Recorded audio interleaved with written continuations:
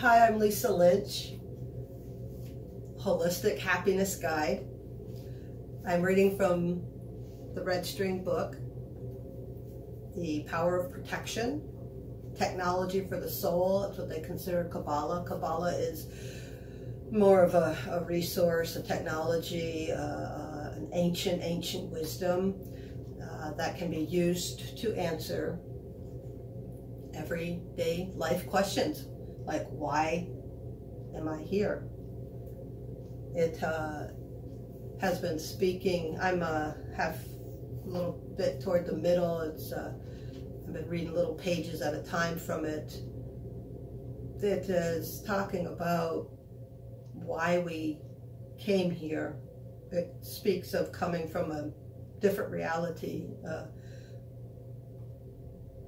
endless world reality, more authentic than this reality. It speaks about where we had bliss and joy endlessly given to us. We decided to ask the Creator to please let us help create bliss and joy, and bring us into a reality where it's chaos and darkness, like a game of hide and seek. We want to find, we want to seek, we want the thrill of looking for bliss and joy. We found that the ego is, we found that our light source is hidden. He decided to cover our light source and connection back to him with a curtain. Curtain has darkened. It hasn't dimmed our light. It has darkened the light of our life, and we don't know where it is. We don't know how to find it because it's dark. Now, take the curtain off, the light's still shining. It never stops shining. And that light is within us, and it is still shining. And we just need to find the curtain so we can take it off. It went on to talk about the curtain being made of fabric. Say the curtain is made of the ego. Our ego is a fabric, and it tends to basically have negative thoughts and emotions, make us react negatively. Jealousy was the biggest one that it spoke of. Anxiety, resentment, pessimism, just anything negative. That when it went on to speak that when we can deal with the negativity, deal with it as in letting it go. First identify when we're in a situation, oh, I'm coming from negativity. Acknowledge that, identify the negative aspects from when you're speaking or acting or thinking, and let it go. Somehow, let it go. Like, it doesn't serve you, so let it go. I need more work with that. I don't know how to do that. And I find this very intriguing. So let it go. The more we can let it go, the lighter, thinner that fabric is over our light, and the brighter it starts to get, so we can start to see maybe where that light source and curtain is, so we can take curtain off. And I said conversely as well, as we come in and act and live, when we come from the negative aspects in life, we add more layers to the fabric of the curtain, and it gets even darker and more chaotic. So the Kabbalic ancient wisdom is about the light source, source of energy that we have within us. It's hidden. The ego, with its negative talk, keeps it covered. When we can acknowledge when we're in negativity and let it go, when we can let negativity go for life, then the light, the fabric gets lighter, and our light shines brighter. Today, so that's the summary up till now. Today is the power of annoyances. The Little Red String book speaks of the power of annoyances. Hopefully by now you're beginning to realize why your life is filled with irritating people and annoying problems. Sorry. Is it not? Okay. It's because annoyances are a good thing. They trigger your ego so you can stop your reaction and eradicate these traits from your nature. All obstacles, both large and small, are really opportunities to find light. But here's the conundrum. I just need to sit in that for a moment. All obstacles are for you to find light. All annoyances and irritating people are for you to find the light source.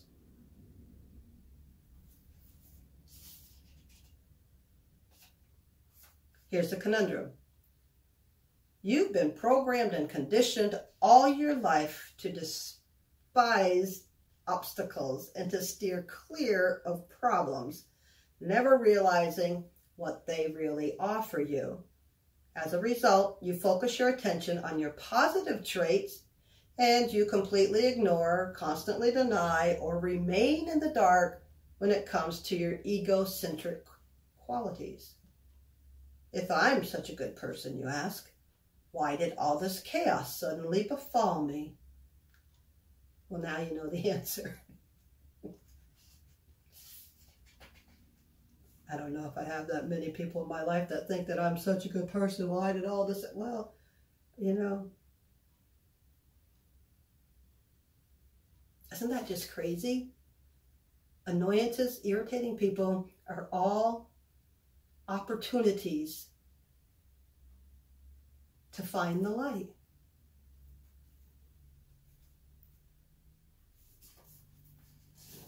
I don't want to say what I was just thinking. So the greatest trick the devil, ego, did was convincing the world he didn't exist. Wonder where this is going to go. You did not come into this world to be rewarded or honored for your good traits. To the contrary, you came into this world to find the light hiding behind your unpleasant traits. Sorry, so now that's reminding me of all the shadow work people speak of. I've been doing shadow work. I've been looking at my shadow. This right here. Find the light hiding behind your unpleasant traits. But as previously stated, the ego is so effective at hiding the truth, you don't even recognize the truth of its existence or role it plays in causing you so much pain and suffering. Yeah, if we just live in the pain and we just suffer, we get nowheres. We have to look beyond the pain, so we have to find what's behind it. We have to learn from our pain and suffering, yeah. And that I picked up in Buddhism, Four Noble Truths, Eightfold Path.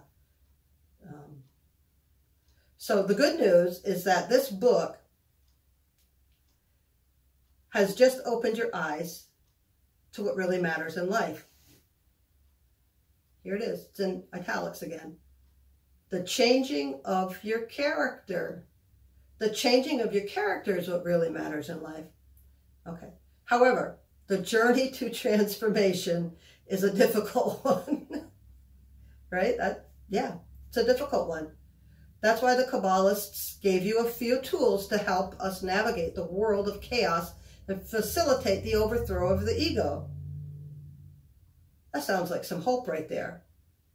Maybe this little red book is going to give us some tools on how to navigate the world of chaos that we asked to come into, and how to help facilitate the overthrow of our ego. But yet the next thing says dangerous openings. Sounds a little contraire. Okay. I was looking for some tools. Here it says, so one of the tools concerns protection from what is known as the evil eye. We've heard of that. You probably noticed that the most common and most dangerous trait on the list mentioned earlier is jealousy. We noticed it because it was mentioned 6 times. But anywho, when you react with this trait, you create a curtain. But jealousy has an additional side effect, and one that is uniquely unpleasant. Not only do you create more of a curtain, but you also create an opening. You create an opening for the jealous looks and envious stares that often arise from your enemies and even from your friends. And that's an enormous problem.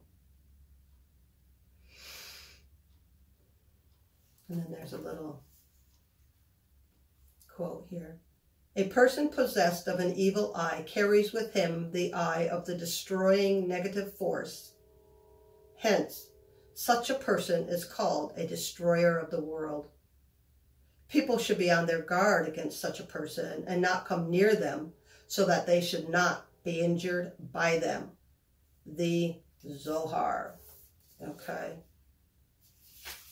Wow. It's going to speak of the evil eye.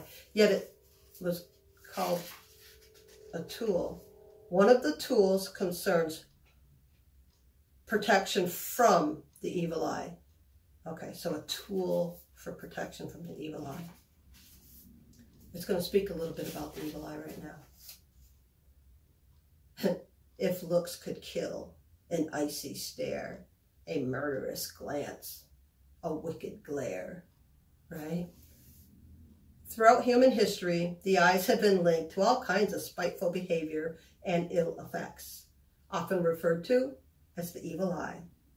Upon hearing this term for the first time, many people react to it as if it were something from the Dark Ages, like witchcraft, sorcery.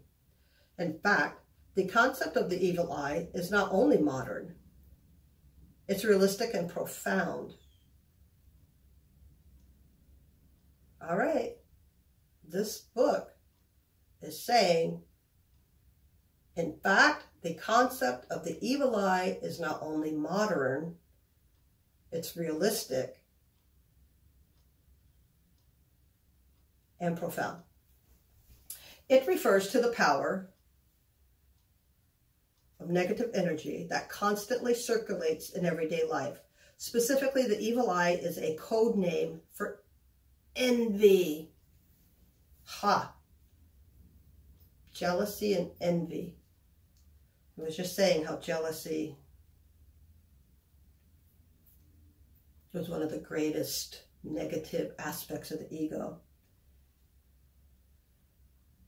The evil eye is a code name for envy, that which ignites feelings of anger and resentment in so many people when they are confronted with another person's success or good fortune. This can take place either consciously or subconsciously. People may not know that they're having these envious thoughts and feelings. The evil eye refers to the visual stream that flows from a person's eye as a result of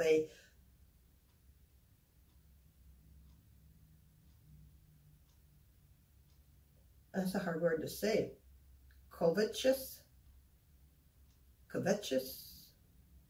anyways, from a stare or a resentful glance accompanying well-intended or ill-intentioned words of praise. So people can say good or bad, but it's just kind of that stare and it stream energy that comes from it. You may not realize it, but envious eyes and jealous eyes have a tangible effect on your life and well-being. They can hold you back from achieving your full potential in every area of your life.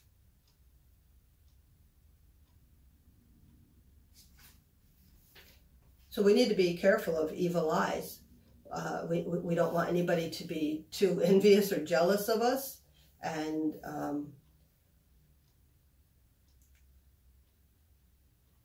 either one of those two. you know, can hold you back. If anyone looks at you with those evil eyes, a visual stream that flows from a person's eye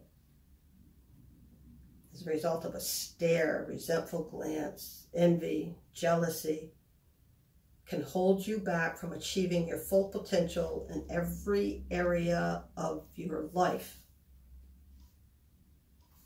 Do we need to get into the history of the evil eye? Whew, I just want to know how to protect myself from it. In Italy, it's called malocchio. Kabbalists refer to it as ayin hore. Arabs pronounce it as ayin harsha. I'm not pronouncing any of them very well. The Scottish know it as draxcule, and the Romans dubbed it as oculus malus. Bad eye. All right.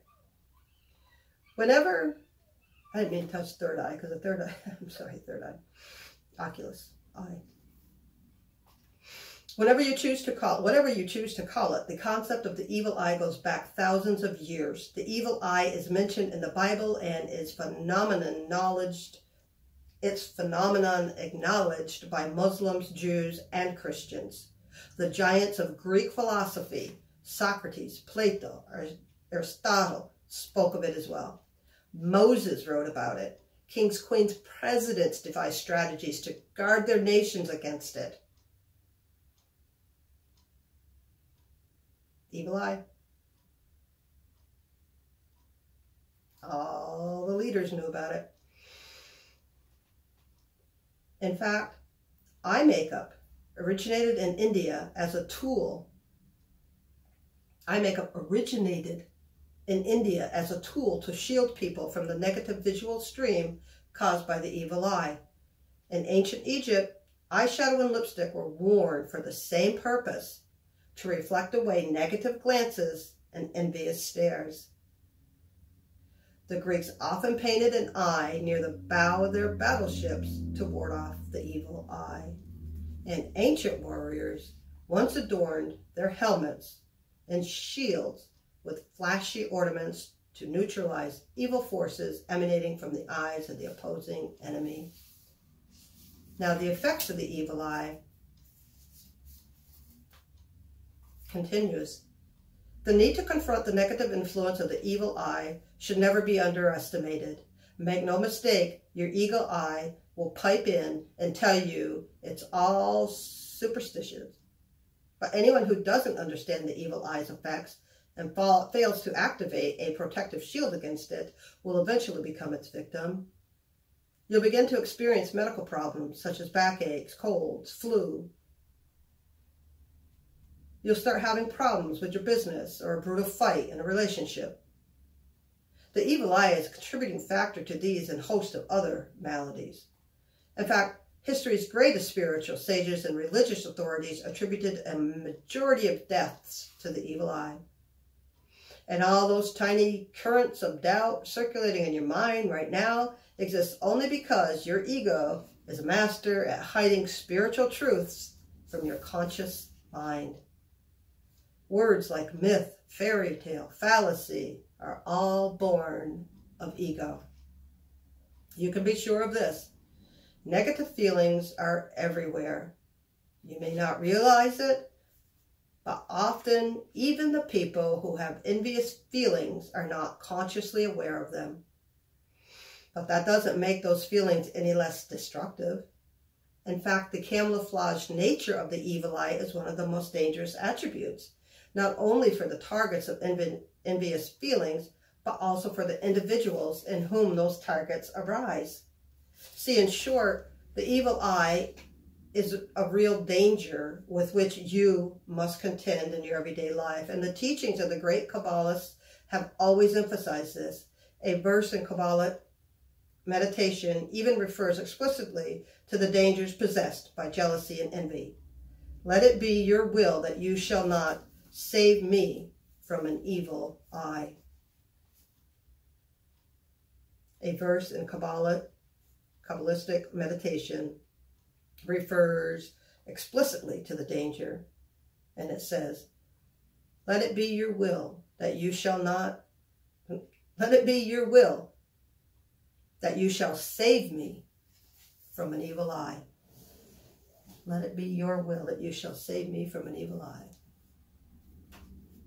May we all help each other be saved from an evil eye. Wow. The Red String Book